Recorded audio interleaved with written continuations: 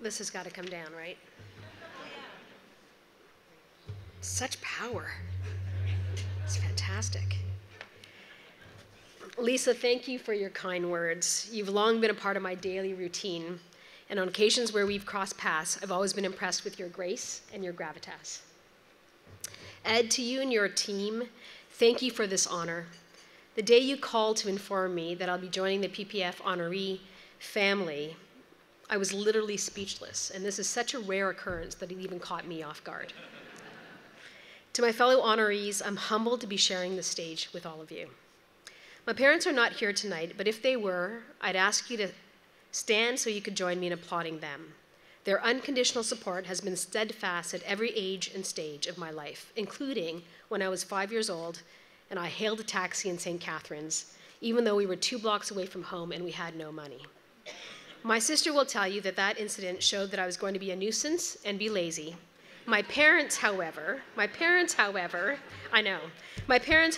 say that it was an indication that I was a natural-born leader.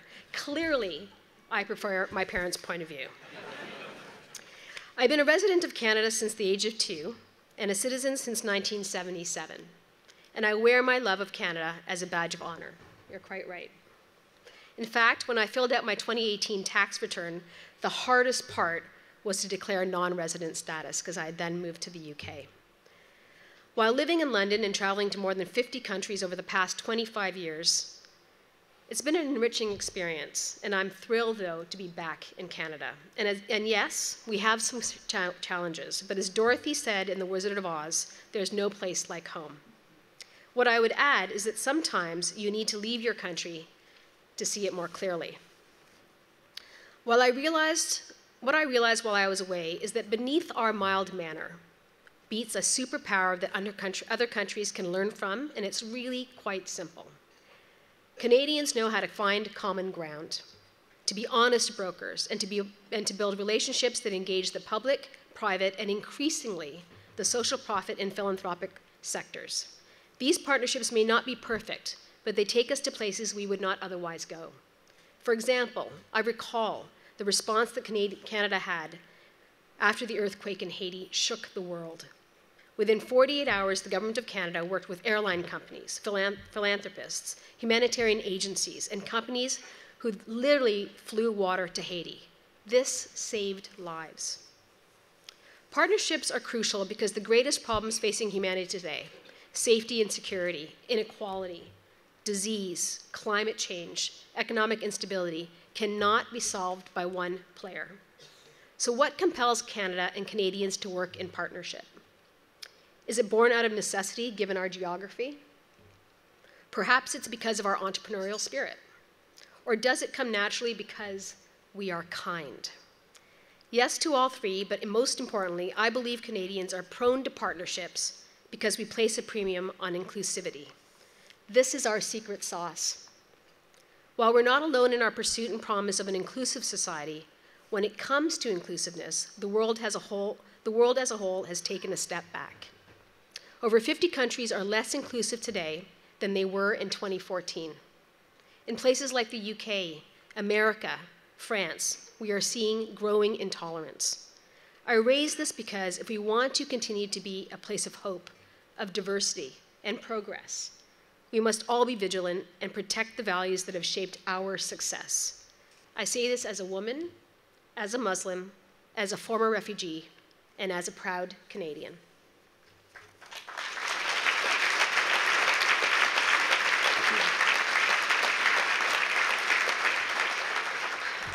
So how do we ensure that Canada continues to be a leader in partnerships and inclusivity and that we do not follow the path of others? I certainly don't have all of the answers, but here are a few suggestions. First, if politicians in the public service are truly serious about producing policies that reflect the people they are meant to serve, then put those people at the center of your policy making. Don't leave them on the margins. We did this at Girls 20, and I can tell you the results have been amazing. Our private sector and government partners directly engaged with our delegates, and as a result, there are now thousands of girls in leadership positions in their communities and in their countries, and some have even launched their own social enterprises and businesses. And on the flip side, there are businesses and governments doing things differently because they welcomed a young woman to their table before making decisions. My second reflection is that business should continue to invest their time and resources into the innovative public and private partnerships, but they should do more to include social profit and charitable entities in their ventures. Research has shown that this would be good for brand and great for the bottom line, as you have said. During my past 15 years working in the social profit space, I've seen the difference when a private sector brings to bear its people, its product, and its profit to solve a social issues. Last year, I had the opportunity to negotiate a multi-year, multi-million-dollar partnership between Malala Fund and Apple. I can say without a doubt, without Apple's intervention, Malala will not be able to reach her goal. And that's not just because of Apple, it's because of all the different companies that have said, we believe in the education of girls. If we are going to have bold goals, we must have bold partnerships. I will say, and as you alluded to, George, brokering partnerships is a tricky deal. We're not all perfect, but one thing needs to be understood, that to be successful, a partnership must be inclusive of its members, of its team members, and its recipients. It has to be measurable, and it has to be unique to the brand and to the mission. This is a model that's built on inclusivity. My third reflection is that in terms of the social profit sector, I have one message. Inclusivity works both ways, and I hope that social profit organizations and charitable entities will be less suspicious and be more open-minded when a company steps forward to help. My final suggestion might be a little sensitive, but I'd like us to return to a time when consuming media in whatever form leads to engagement rather than enragement.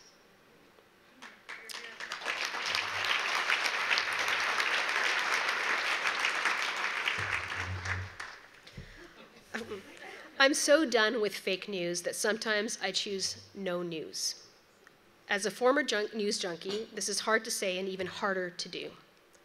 I point to this because traditional and new media have really changed the way we interact with one another. What do we believe and what do we take at face value now? Is someone with 10 million followers more credible than someone with 10? Are we taking the time to think, or are we constantly under pressure to react? And while we're in this non-stop cycle, what is it doing to our ability to be inclusive? In closing, I want to thank PPF for bringing us together this evening. It remains one of my favorite events to attend, not so much because of the wonk party, but because of everyone in the room. PPF has created a space that has and will continue to lead to better policy. And this is good for individuals, it's great for business, it's great for Canadians, and I hope it'll be increasingly great for the world. Thank you very much.